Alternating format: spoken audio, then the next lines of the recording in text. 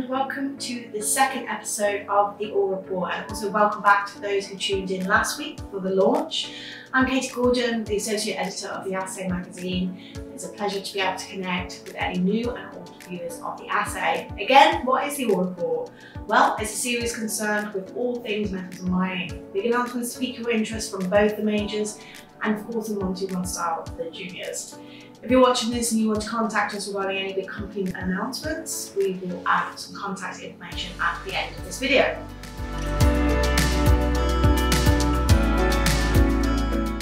So to kick things off, we're going to be talking about deep sea mining, which is in a lot of conversations nowadays. It's hitting many headlines. However, this time it's a positive with our favourite deep sea mining company, the Metals Company, achieving a breakthrough commercial scale processing of polymetallic nodules.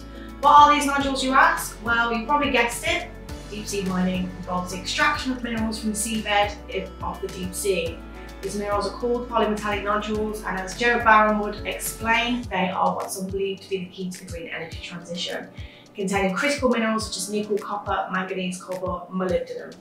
Norway recently passed a bill that will allow deep sea mining off its continental shelf in the Arctic Ocean, with lawmakers voting 80-20 in favour of the bill, which was a big win. And it will open up around 280,000 square kilometres of the seabed to exploration.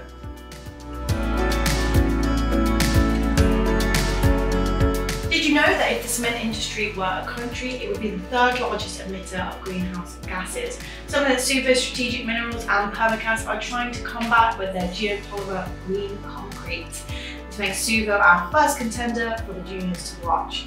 Executive Chairman Aaron Banks and CEO of its JV partner Darren Headley have been hard at work creating a green concrete which aims to offer a lower carbon alternative to traditional concrete, which is second to only water as one of the most consumed resources on the planet.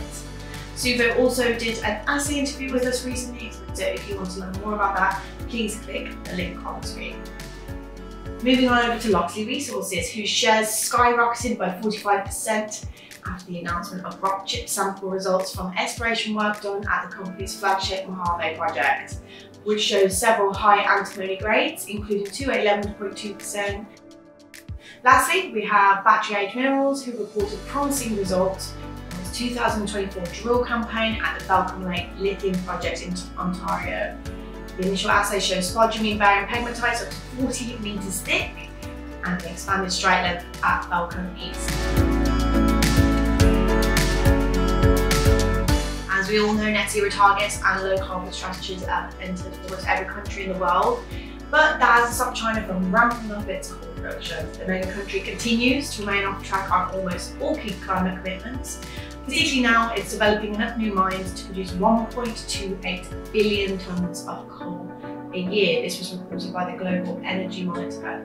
China's existing mines are responsible for 70% of the global coal mine methane emissions. And if all the proposed projects are completed, this will then rise to 75%.